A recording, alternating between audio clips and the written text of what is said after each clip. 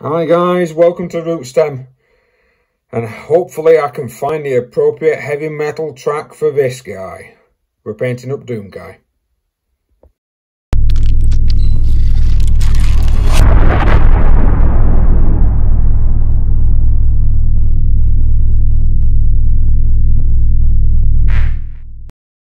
Hi guys, thank you very much for joining me. If you do enjoy the content, please consider liking, sharing and subscribing. And on today's video we've got Doom Guy. I'm going to bring him closer up to the camera. This is a 3D print from a friend of mine. I know it's a tiny little bit off with the blade on the wrist, but that doesn't matter because this is mainly for him to test his 3D printing capabilities. And it's going to be for me to be able to paint up something completely different for my channel. This guy, I do like Doom Guy, is going to be a nice riot of colour. So it's going to be very different to what I'm normally used to doing. And it's going to be quite entertaining to do, if I'm completely honest. We're going to have some greys, we're going to have some various different varieties of greens, and it's probably going to be a lot of wet blending and a lot of wet palette work, which is what I'm looking forward to. I don't think I'm going to be using much of an airbrush on this guy, because I don't think he needs it. I might do a zenithal highlight though, just to make sure that we've got some base to go on. So, let's get that sorted. So one of the first steps I'm going to do is to do a zenithal highlight, and I'm going to be doing that with some Administratum Grey from Games Workshop.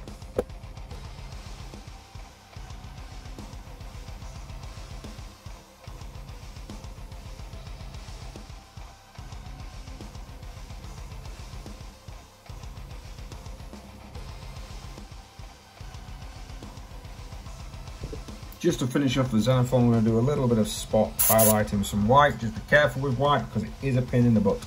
I'm going to try and create some striation stripes maybe across the sword.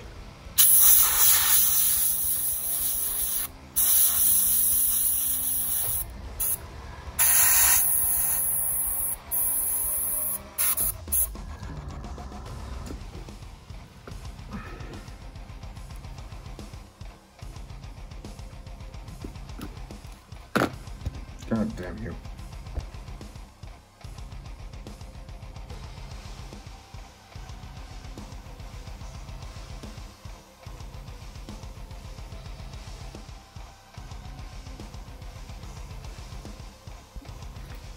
So we've got a zenithal highlight down, and what we're going to do now, we're going to we've done it quite bright. I'm going to bring it back down by going over with contrast Griff Charger Grey. Now this should give us, it should basically do, it'll dull down a lot of what we've done with the pre-shade.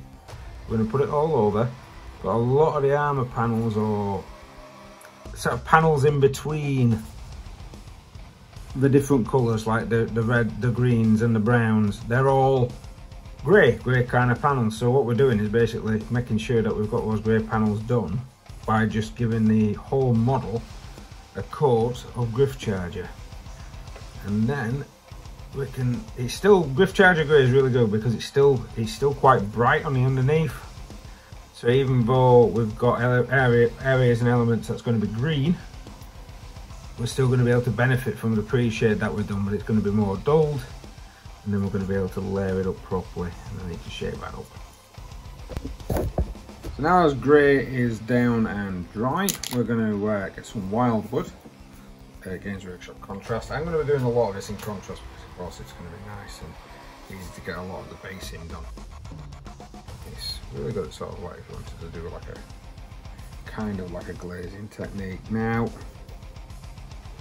the actual model itself, I'm being very precise and very careful. What was dark, we are going to come in and highlight when we need to.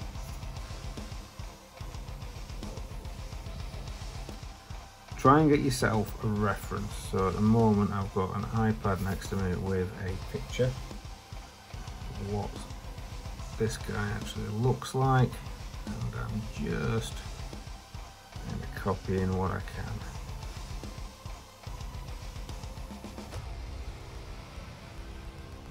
We're letting the We're seriously letting a lot of the shade that we've already done do a lot of the work. Now,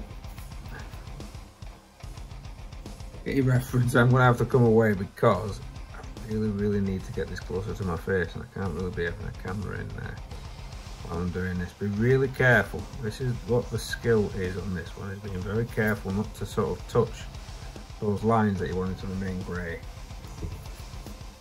So now we've got our brown down, we're going to actually get some oak flesh. You know that he's got a nice green on his armour, and again, just using whatever reference you can, start painting up some of these panels.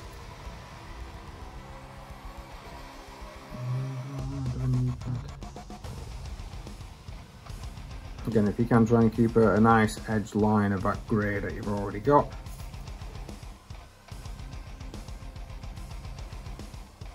Work with the contrast paint being quite nice and quite thin. Try not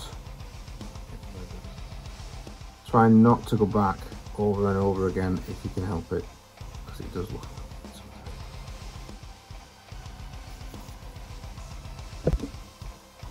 So he's coming along now.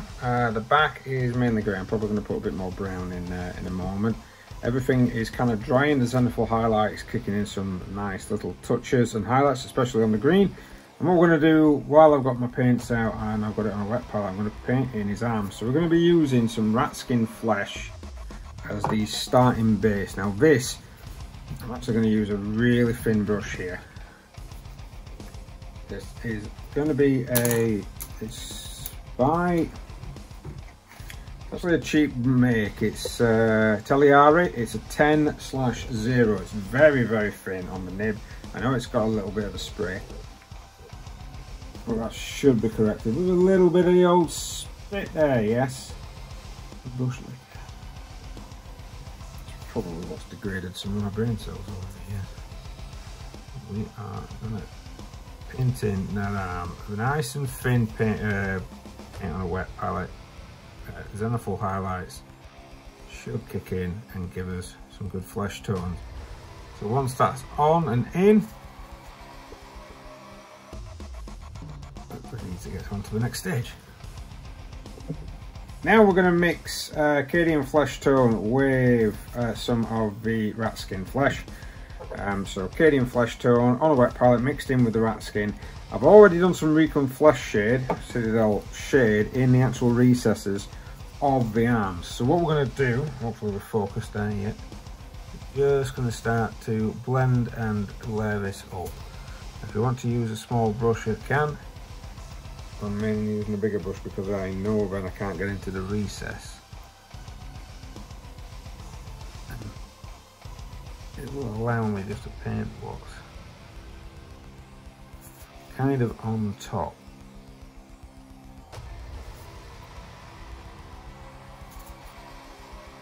And then what we're going to do is just do a couple of layers of that, and then just go for pure, we've got some pure Cadian flesh tone, we'll just go for some pure Cadian flesh tone, and make sure to,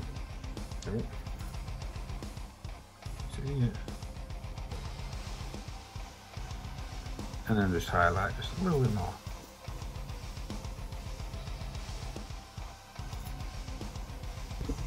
Now we're just going to use a little bit of the old Kislev flesh. It's watered down on my wet palette, nice and thin. I'm just going to try and pick out any particular detail on this. It is a tested 3D print, so it might not have some of the greatest. We're just picking out just little bits.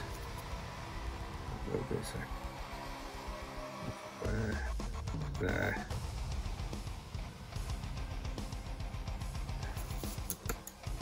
And that should be it for the flesh. Now what we're going to do is to start to kind of highlight some of these armor pieces. So we've got his arms in, and we're going to use a mixture of Rhinox, Morn, Fang and Scrag. So Rhinox, Hide, Morn, Fang and Scrag. So what we're going to kind of do is to mix these particular paints up. So the outer armour, this bit here, and this bit here, and of course you've got those at the back. Ignore the pouches for now. I suppose you could actually do the pouches if you want. But this bit, the armour piece on the side, and then the arm piece on the side there, maybe some of the internal ones, they're going to be the Mournfang. So we're going to mix the Mournfang with the Rhinox, and that's going to kind of start going over the top of our wildwood. Now we're not going to destroy the wildwood completely, we just need it, again, nice and thin. And we're having it as a highlight, so we're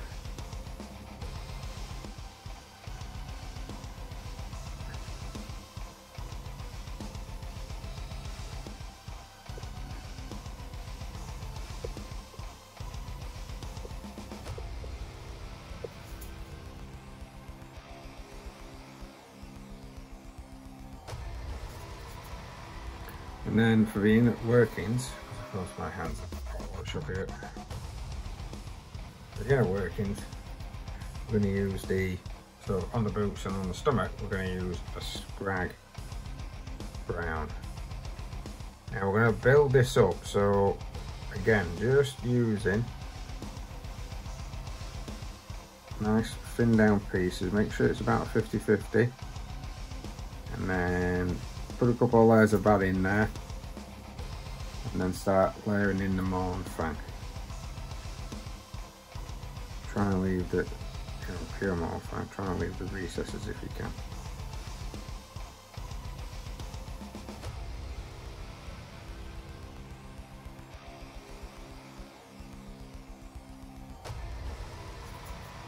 Nice and thin layers.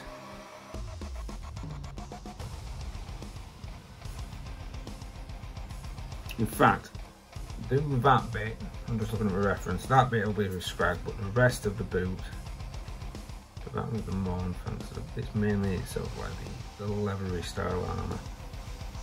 Front of the boot, the tip of the boot there.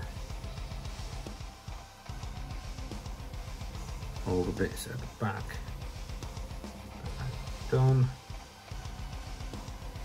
We're still allowing the example highlight to sort of do a lot of the work for us as well.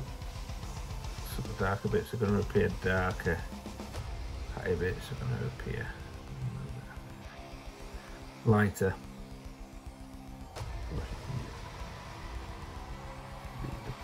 Bit of a touch up as well, the ammo packs and stuff he's got on around his belt. Hopefully you can see all that. It's not just focusing on my hand. So now we're going to be using some Warpstone Glow, wet palleted as usual, and we're going to start layering up on the green. Just kind of follow some lines. Thin this down quite a lot.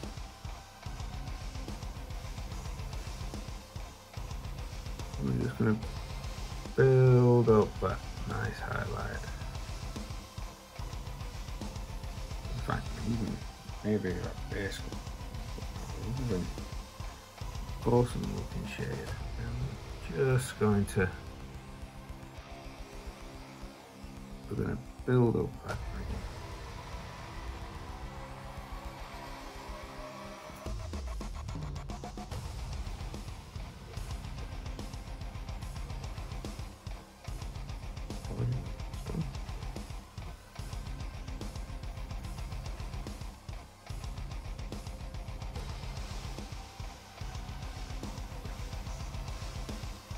Same as before, just layer it on nice and steady.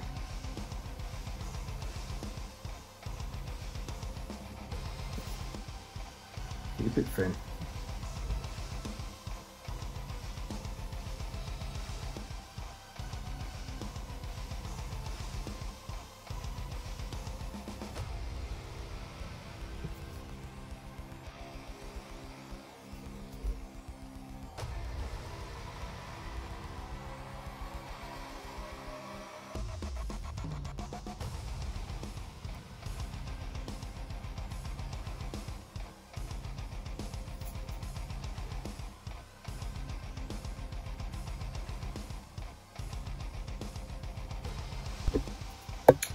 So it's coming along, if you can see there. Starting to look pretty tasty. Right, now Calidor Sky is next. I'm going to spin this down a little bit. This is going to be for the actual visor. Not a lot, again, wet palette it, always wet palette. Paint out, water out, I'm going to get a really thin brush for this Calidor, and we are going to very gently, lightly just paint this visor in. Completely, we're going to leave recesses and everything else. Try the downward stroke.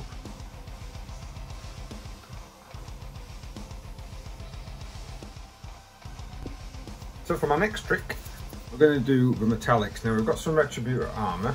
That is going to be for the pommel bit of the actual sword. We've got some lead belcher, which is the silver pieces. It's going to go onto this stabby weapon and his hands. And then we've got some Screaming Bell. And what I'm going to do with the Screaming Bell is all the little dots and ridges that are sticking up. I'm just going to put that over them, not on the shoulder pads, mainly just on the arms and on those elbow pads, maybe some on the leg pads as well. I've got a little Fire Dragon Bright in my airbrush, and I'm just going to put a little detail on the actual sword. I'm just using a bit of a makeshift shield here with some cloth.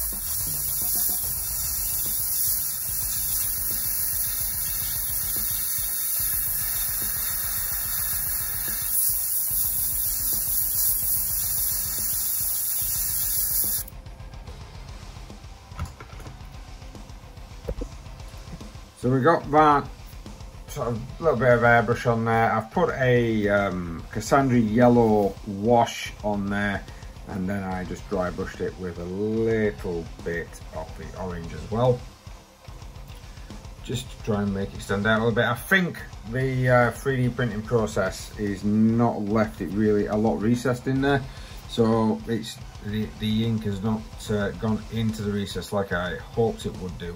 It doesn't matter. It still looks alright. I'm going to get this guy based, varnished, and we can probably consider him done. So pretty much done. So let's get this varnished and let's put it on a base. And there he is in all of his glory on the base. Nice little model, to be honest. If you can get someone to 3D print it for you, highly recommend it. It was a very nice, I didn't have to put it together, but it was a very nice nice little piece to just to keep my eye in, I suppose, a little bit, and just to do something very different from 40k for once. Well, thank you very much for watching, guys. Please, if you did enjoy the content, please consider liking, sharing, subscribing. All the usual good stuff that you do to all of your favourite YouTubers. And hopefully got some more painting videos in the pipeline, and hopefully some more battle reports as well, because they should be coming soon. Apologies for the camera wobble. Thank you very much, and we'll see you next time.